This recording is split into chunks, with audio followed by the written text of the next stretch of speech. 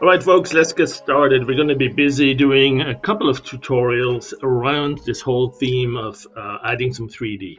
Right, and so here's an example where we had a 3D rendered landscape created in PD Howler, and we then added this 3D object right around here. And this one came from a download of a 3D OBJ file from NASA's website. So it's some sort of a launch pad, and I call this left behind, as in the rocket has left, and we are looking at this and say, where am I going to go now, right? But one thing that's important too is we have a little bit of a reflection down here that we want to add. And of course, that's fake, but it's something that we're going to see how to create some of these. But before we do any of that, we're going to go back to the basics, which is where did we start with the 3D? It was under the View menu. In the version maybe you have, it may still be there, but we are soon going to release a newer version. So under the View menu, you'll see down to Utilities and Widgets. And there's below the Preview DWA, there's another category here, another program. An option there for rendering an OBJ. That is moving over here now under the render and render geometry, right? It's a little bit more generic. It's currently focused on OBJ. It might in the future maybe include other formats, but OBJ right now. And in your installation folder, Howler, which is probably on the C drive under Program Files, x86, Howler Geometry, there's a Geometry subfolder, and there will be some foliage and chest. I've added something here called Terrain. You won't have that initially, but you can. You can create extra subdirectories, or you can have them completely in a different place. But what we'll do here is we'll double-click this and expand what's in that foliage subdirectory. Right? So here you have some trees. These are OBJ files, three-dimensional trees. There's a tree trunk, there's some branches and twigs and leaves. For example, the oak tree, that's one of the bigger ones. Takes a few seconds to load. And there it is. So now it renders on top of the scene, whatever image you have in the background. And in fact, if you want to create an asset with this, it doesn't matter what background you have. You can certainly just click the Make Brush button there and click that. And now you have it as a brush. So if you go to enable the brush preview, you can see it here. It's a little bit smaller because the size by default was smaller, but you can have it back to the original size. And then you can paint with it, and you can do all sorts of stuff that you may already know with regard to how to use Howler or other versions of Dogwaffle. Here is another rendering we did, and you might want to use that to populate it with some extra trees. Let's go to stamp down mode, stamp me down, there you go. And maybe X for horizontal. Flip, so you can have a slightly different appearance. Maybe make it a bigger. Get to the brush and make it a bigger, what's that, a resample? Let's say double size times 2. And so that's the idea, right? Is you started from a 3D object, the OBJ file, but you can then take it in with other other tricks in mind. So here you can, for example, load it like that. Let's say you want, on top of that, you want to disable the brush here and go and add a lens flare. There's, of course, a lot of other features in the program here. And you could say, for example, you want the reddish tint here on the lens flare. And there you go. All right, so let's go do that on one or two others, actually from scratch, right? If we haven't even created this landscape yet, you'll need to have some sort of an elevation map, something like this, maybe erode it, so you can have the erosion calculated and then subtract it from the elevation map.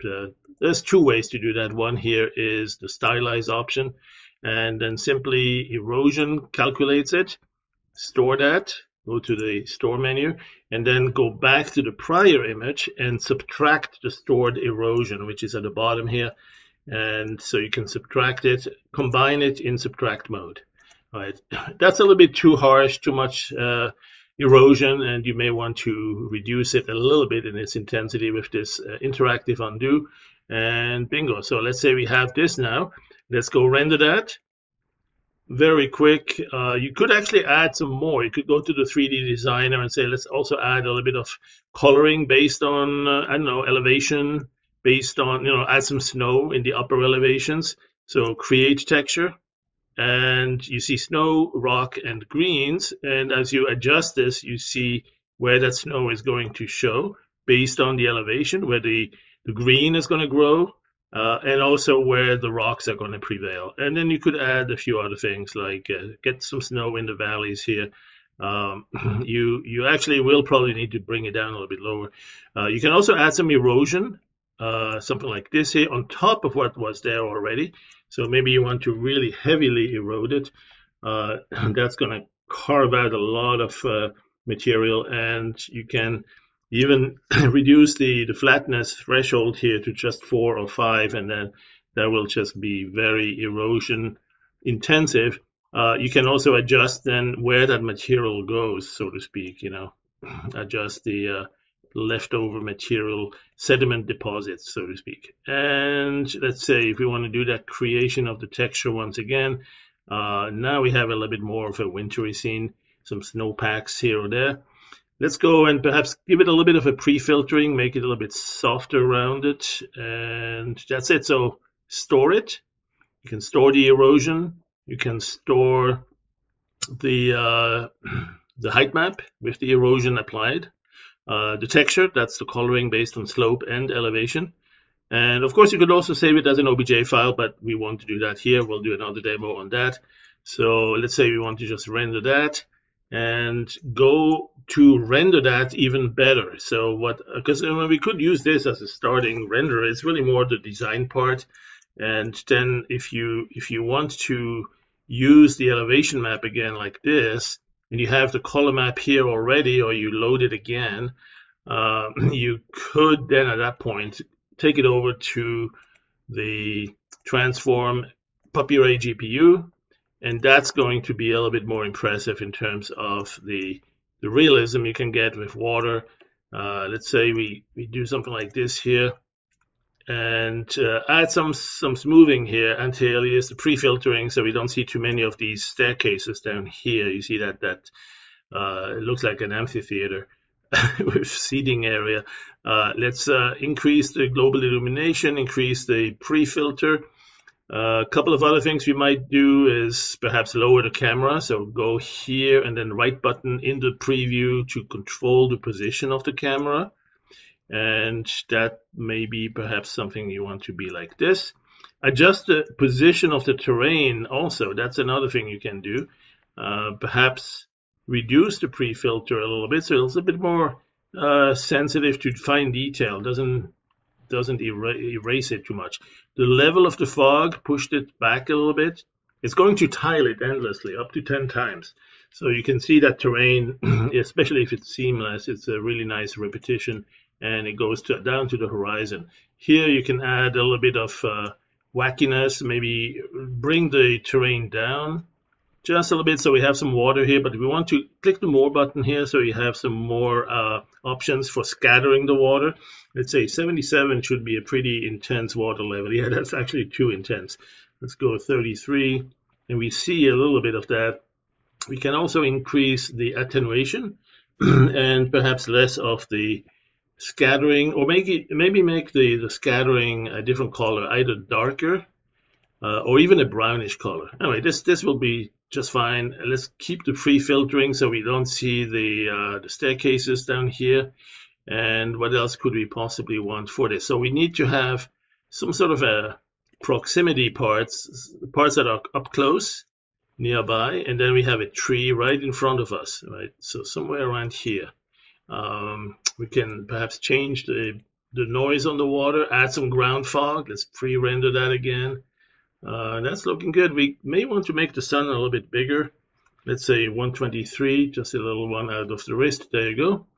And then maybe we can also add some more details on those smooth looking rocks. We can add a little bit of bump map to that. Some mud bank or riverbed looks really good. So that adds a bit more detail and distraction to make it look more realistic. Maybe add a little bit more wide angle to this. There you go. All right, so I'm going to render that with anti-aliasing at final render. And of course, you can always adjust these parameters to do even better. Now it's time to bring our tree in here, maybe another tree.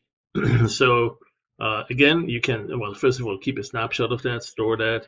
And then we can go to the render and render geometry on top of this background, right? So the same tree we already had loaded, we are going to use the same tree or we're going to lose it, right? We can rotate this if it's not too slow, if it's not too big a model. You can use the bounding box. Usually the wireframe works quite nicely for some of the models we have included.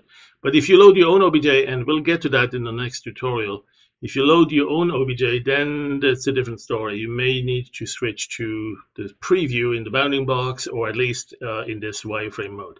Let's draw one more here. There's a tree, the first tree. That one looks nice, a little scaggy. Is that the right word? I don't know. I may want to have a little bit more lighting.